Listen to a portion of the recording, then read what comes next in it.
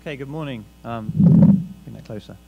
It's great to be here. 10 minutes is not a lot of time, as most people have found out so far. So I'm going to whiz through this really quickly. This is basically a whole bunch of thoughts from the work that I've done over the last sort of 15, 16 years and the last 6 years in mobile, and it will be quick. So it's now, what, 10:57?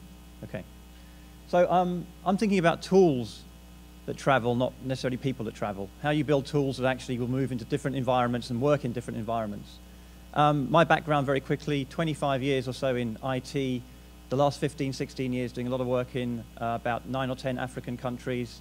My degree is social anthropology, and since 2003 I've been working specifically to try and figure out how you get mobile technology to work in places like this.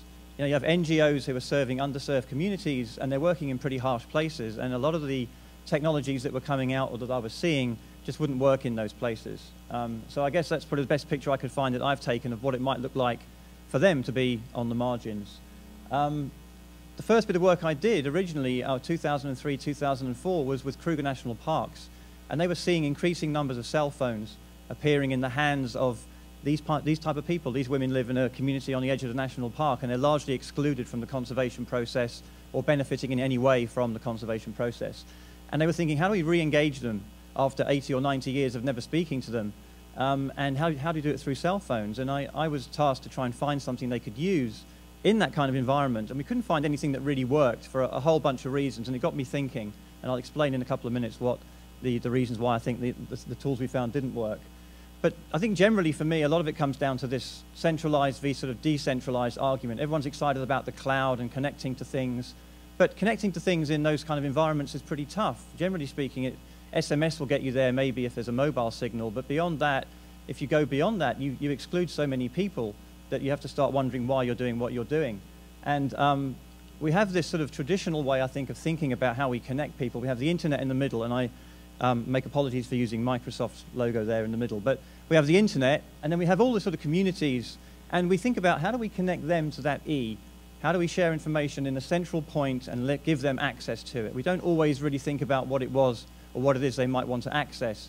That's a different argument altogether. But that's kind of the model we follow. And for me, there's a lot of content within the communities that actually needs to be shared. We don't really think of communities always as being content generators. We just think they just need to suck up information. And how do we allow communities to share the information they possess with other members of their community and nearby communities? And if you do that, you don't need to connect to the middle. Obviously, ideally, perhaps you could argue that you do, but there's plenty you can do if you just connect people within those little sections. A quick story about elephants. One of the projects I've worked on has been trying to give early warning to elephants encroaching on villages. And when I was walking around and meeting villagers, and they were thinking, you know, why are the national parks trying to find a way of giving information to us about elephants arriving? Because we're usually the first to know. We're out in our fields and we see the elephants. The national parks authorities in Nairobi or Johannesburg, how are they, you know, so why don't we have the tools to spread that information among ourselves? And it kind of, again, it got me thinking about how we were going about trying to solve some of these problems. Most of the NGOs I've worked with and most of the NGOs who come to me and I try to help generally fall into these sort of categories. You know, they're small, very dedicated, highly efficient with their money.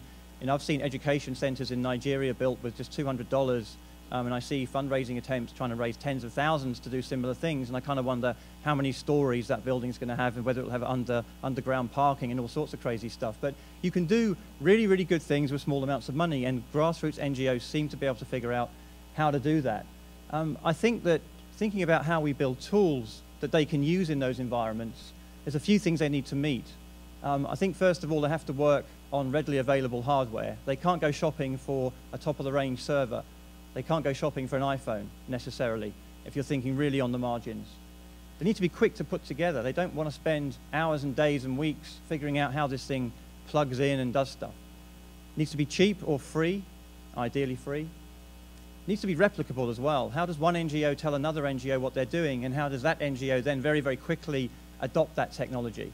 So if it's not replicable, then you know, we're kind of getting ourselves stuck in a bit of a hole, I think. We need to think about going beyond building one solution for one organization in one country and not think about how that can be spread to other organizations doing similar work. Also, forget the internet in my view. If it needs to connect to the internet, then I don't generally do anything that needs to connect to the internet. We do stuff that will if it's available, but it's not a showstopper. And finally, when they can get on the internet, how do they connect up and join communities with other users to figure out what other people are doing? And it kind of gets them a little bit away from their on the margins and takes them slightly more central, where they can read about other things and try and re-engage and engage with other people doing similar work. But today I'm not actually out here, I'm here. And I wanted to very quickly just go through a few things that I found over the last couple of years in particular. There are huge numbers of people trying to build tools and solutions for developing countries, and not all in institutions like Georgia Tech or MIT. There are a lot of people out there, hobbyists and people who are just generally very, very interested in solving problems that they see. And often they're sort of falling into traps. When I came here, I thought I'd just talk about this. This is some software I developed which actually works in places like the communities around Kruger National Park. It's just an SMS messaging hub which allows you to do group two-way messaging through the mobile phone signal. Doesn't require the internet. I decided, though, that thinking about the community here and what we're talking about here, it'd be better off to talk about some of the things which I often talk to people about. I'll be amazed, and I continue to be amazed, how many people try to fix a problem they've got no understanding of. And I think Aaron mentioned it this morning, and it still happens.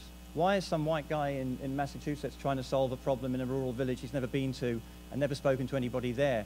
I mean, it's great, good intentions, but I think we need to really think about that. Also, be flexible. You know, don't try and make sure it's all perfect before you do something with it. You know, be flexible so in changing environments you can actually adapt what you're looking to do. Again, think about building things which are easy to use, don't require training. Users can't fly off to the capital city for a week and get training. They really need to be able to figure it out for themselves. And the act of discovery also buys you local engagement and empowerment. If a user figures something out, if it's not too hard, they feel amazingly empowered, and certainly with the software I've developed, many users start to do things with it they never imagined. And then the engagement and the empowerment and the buy-in is already there. So let's not put everything on a plate. Let's give the users a little bit of work to do, but not too much. Think about rapid prototyping. Again, if you do a rapid prototype of something and you throw it out and nobody's interested, that's a message. You know, it's like, don't do any more. You know, why are you bothering to do this? So do an early iteration, throw it out, see what happens, and then evolve around the response you get from people. And be patient as well. Things don't happen overnight. Don't be too controlling. You know, I think in the work I do, I give a tool away and I step back and I have very little to do with anything beyond that point. And it's kind of a little bit scary doing that because you lose total contact with people and you lose a sense of what it's doing half the time. But if you try and control it, you're sort of almost strangling it at birth. And the last one on these, just ensure that it works, as I've mentioned, on readily available hardware. And just make sure that people can get the bits they need relatively easily to make what you're building work. I think that's really important. These are all on the blog post, by the way. There's about 22 of these, and I'm happy to give you the link a bit later. A final section, some of the myths that really bug me, and I blogged about this as well. This whole thing, the scale, one of the most misused words, I think, in ICT 4D, means so many things to so many people. It's almost like the word appropriate technology. No one really knows what it means, but it sounds good. And I think we need to think about scale in different ways. Think about horizontally scaling things, not taking something which runs quite nicely in a small environment and then sticking it on a big fat server, because that then changes the DNA of the solution completely, and what you originally had can be destroyed and lost. Big is beautiful. Again, I think it's not. I see no problem in having 10,000 small health hubs running services for local people, which may be connected or maybe not connected. I'd rather see that than some very large, big, fat thing sitting at the Ministry of Health where there's no local engagement and ownership.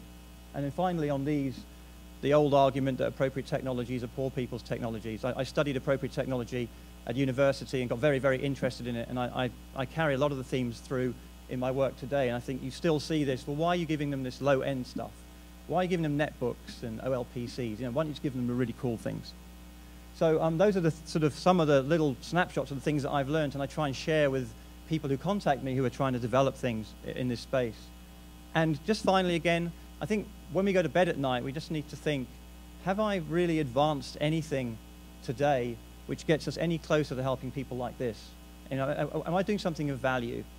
Am I doing it for me or am I doing it for them? And I constantly challenge myself to think, are we, in the work that I do, getting closer to producing tools which can travel in these marginal areas and service communities on the edges of parks like Kruger National Park? So that was 10 minutes, I think. Thank you.